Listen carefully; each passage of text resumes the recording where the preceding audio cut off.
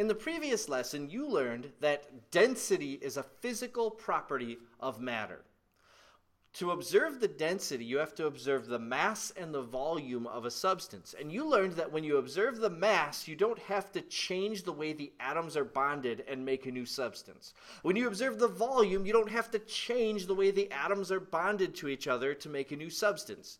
You may rearrange them by pouring your substance into a graduated cylinder, which rearranges where the molecules are, but it doesn't actually change them to different molecules. And because observing the mass doesn't change the substance, and observing the volume doesn't change the substance, observing the density doesn't change the substance. Density is a physical property, obviously.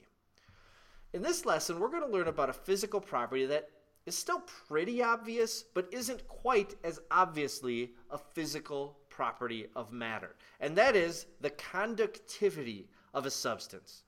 What in the world is conductivity? Well, conductivity, scientifically defined, is how well a substance can carry an electric current or how well a substance can transmit heat. In fact, we're talking here about two different kinds of conductivity that are oftentimes related to each other, but not always. There are some substances that will conduct heat very well, but not really conduct electricity very well. Let's take a look at each of these two types of conductivity separately from each other. Let's start with electrical conductivity. And electrical conductivity is based on the freedom of electrons to move through a substance. Here I have that copper wire that we were looking at before, and you can see the way that the copper atoms are arranged. This is an element made up of just one type of atom. These are all copper atoms, and they're bonded in a very regular pattern. Now, what would happen if I were to take electricity and run it through these copper atoms? Well, those electrons that make up the electricity would flow quite easily through the copper. And the reason that is because copper is a great conductor. It gives its electrons a lot of freedom to move around. We would say that copper has great conductivity. But now here's what you need to know. Did we change the substance copper from what it was before to an entirely new substance? Did we change the way the atoms were bonded together simply by running electricity through copper? And the answer is no.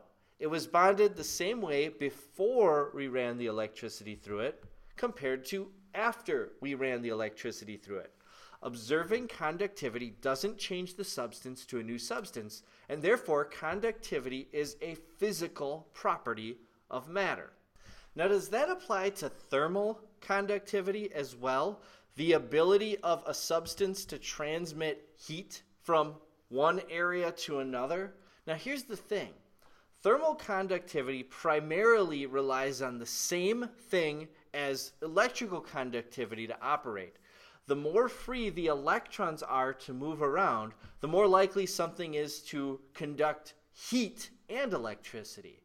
There's also another major factor at play with thermal conductivity, and that's how the crystal structure of atoms is arranged.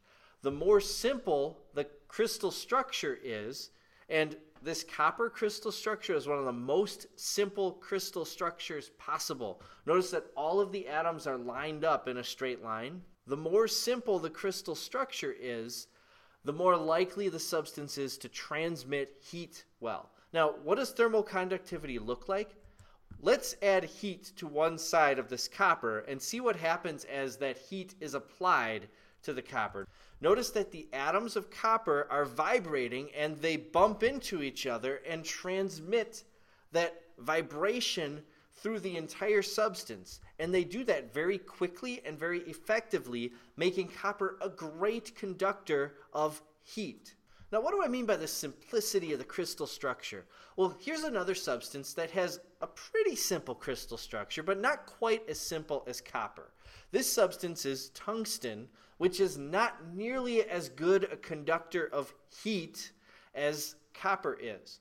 What happens when we apply heat to one side of a crystal structure that's not as simple as copper? Notice that these atoms are not lined up perfectly in rows, but they're sort of staggered.